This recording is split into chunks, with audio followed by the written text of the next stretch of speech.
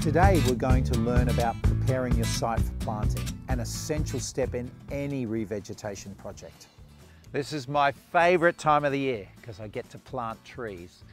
But remember, there's lots of things that can unravel your best intentions. So let's look at the important steps you need to follow to make sure these guys flourish. My favourite guiding principle with planting is you put the right plant in the right place for the right reasons. So that means you think about why you're doing the planting. And here I've gone for locally endemic plants. Now that means plants that would have naturally grown here, and of course they're going to have the best impact in terms of bringing back that wildlife. Then I think about the site itself. So I've got lots of trees all around me, so I don't need too many more trees, so I'm going to go with an understory, and in this case I'm going with a beautiful Chrysanthemum. All right, I've chosen my site, and I'm lucky that this is actually quite deep. And remember, you want the soil to be nice and deep so those roots can get established. So some areas of the hills, that's going to be fine, and of course the foothills, you're going to find mostly it's nice and sandy. But if you're up in the hills and there's lots of rock, don't give up.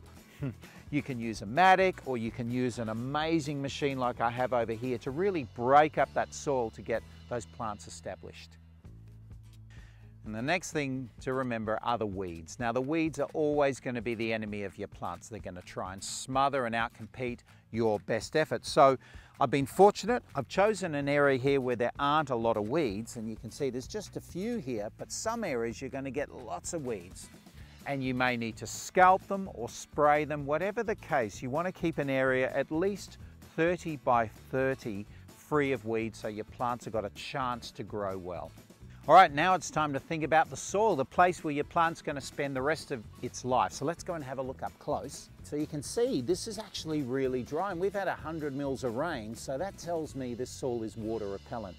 So I'm going to put a wetting agent on. Now the wetting agent is going to break down the wax, which is what's actually stopping the water getting in the first place. So I put that on, put on some water.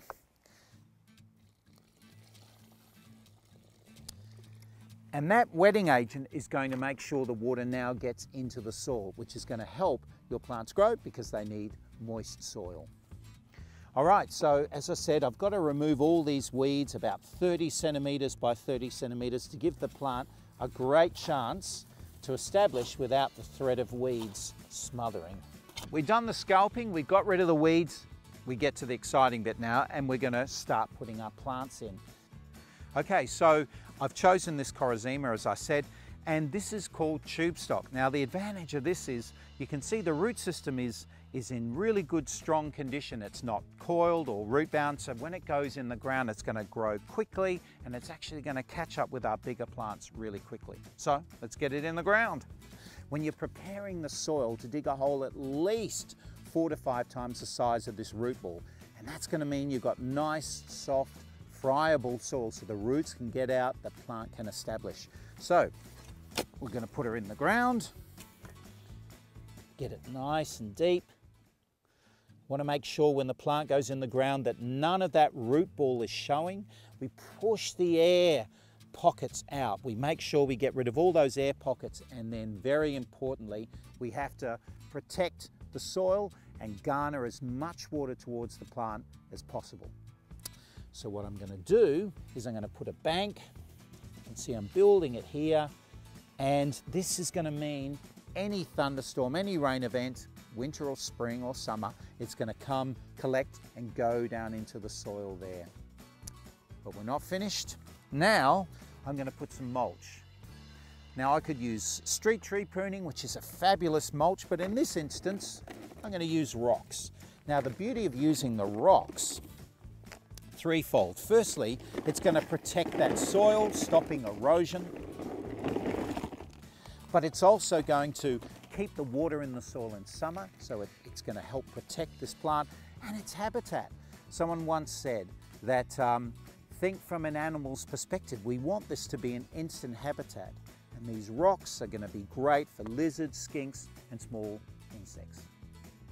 And we give the plant a really good drink to get it established in its new home.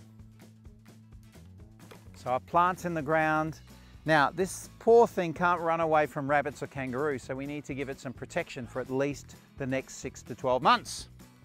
All right, we got a tree stake. Put that in the ground and we put the plant in the sleeve. That guy's in the ground and we've done everything we can to give it a good start. So with the rest of your planting, think about design. Group some plants together, leave some spaces, and remember, your planting site shouldn't be a blank canvas. So add in logs and rocks. You want this to be an instant habitat. Okay, I'm off to plant the rest of these. And remember, the best time of year for planting is the beginning of winter. If you want to find out more about preparing your site for planting, contact the City of Kalamunda. They'll be happy to help.